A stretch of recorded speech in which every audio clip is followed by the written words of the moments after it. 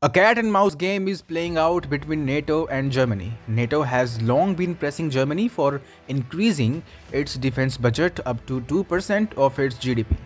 Germany has never complied though, but in February, when the war broke out between Ukraine and Russia, Germany finally said it will increase its military budget for this year by a whopping 100 billion euros.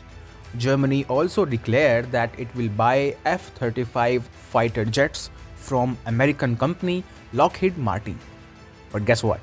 Almost after 10 months since the war broke out, Germany simply chose to walk back on its promise. During a government press conference, Chief Spokesperson Steffen Hebestreit scaled down expectations for Germany's defense spending, telling journalists that the 2% target would be missed not only this year but also likely next year.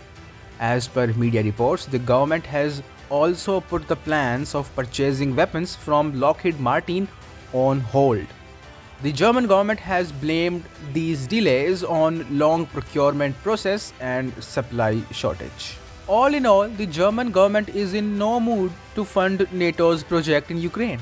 Last year, the German government spent just 1.5% of its GDP on its defense budget, a clear violation of NATO guidelines. They say that the budget should be at least 2% of GDP.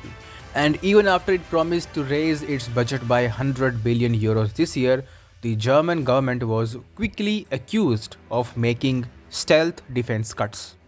Various economic experts are saying that the government in Berlin is just manipulating the numbers.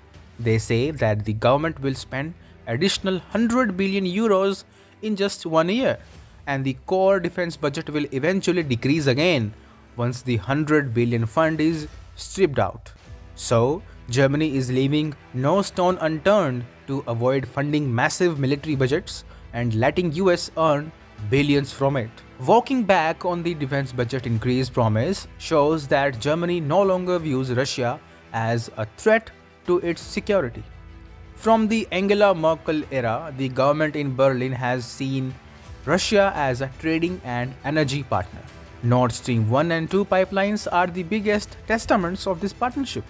In October this year, the former German Chancellor said it was very rational and understandable to get pipeline gas, including from Russia, that was cheaper than LNG from other parts of the world. And now, when Germany is grappling with back-breaking energy and gas crises, it is forced to rethink its hostile, US-guided, ill-thought policy towards the Kremlin. That is why last Sunday, German Chancellor Olaf Scholz said that it would be a grave mistake to stop talking to Russian President Vladimir Putin altogether.